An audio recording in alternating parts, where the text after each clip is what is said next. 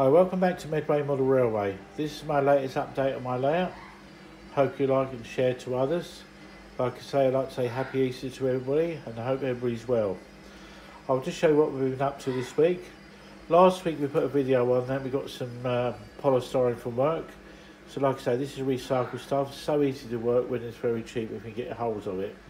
So what my wife's been done today, she's actually modelled all this in and it's come up quite impressive.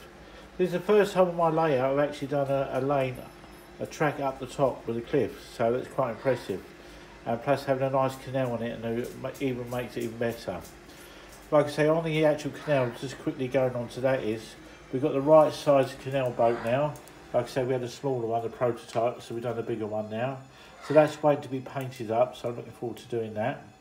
And what we've done, we've got a rowing boat down here and all, with the oars out, so that's going to be quite impressive and all. We're going to have a few of them on the actual river, so I'm looking forward to them.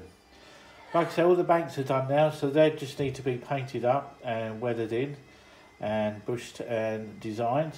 And in this area here, this is where the old scrap yard's going to be, so I'm looking forward to doing that. As we come over here, this is the old scenery over here. See an entrance here now, we've put a tunnel here, and it's just put a few cars in there. Show the actual width, and that goes right into the yard over the back there. Because what we've done, we took away the fencing over the back here and put this bank on here now, so it does look quite impressive. So this is all starting to blend in quite nicely. Still got loads of more work to do, but like you say, it's the start of future things we're going to be doing with. So if you come out with any ideas what we should be doing with the back area, feel free to come forward. So I hope you enjoy this little journey we're on. Like I say, I've been doing this quite a while and it's nice to start again and get it right. So I hope you enjoy it. And this is Diesel Dave saying take care and stay safe.